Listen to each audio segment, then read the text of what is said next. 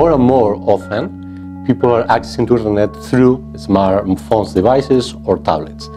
And that means a change in the paradigm, because now there is a new market that is all the software that we develop for mobiles. With the introduction of the App Store by Steve Jobs in 2008, he said, well, this is going to be a market, an industry of $1 billion.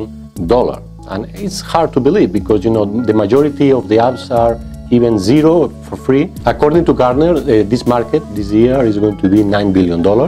And in the year 2015 is going to account $60 billion. So we are talking a very huge market that was non-existent only 5 years ago. What's the main difference between developing software for a web or developing software for a mobile?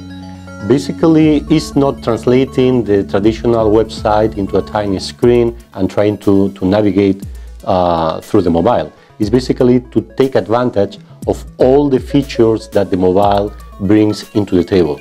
Basically, contextual information. This contextual information that the mobile provides allows us to have a new relationship with the different agents in the value chains. For instance, we can have completely connected all our employees through this decision capability power. So our employees can make decisions in real time. They don't have to wait to go back to the office in order to approve an expense report or another kind of decisions. Also for clients, because clients now they have an app in the pocket, and they can go to a shop and make this decision in real time.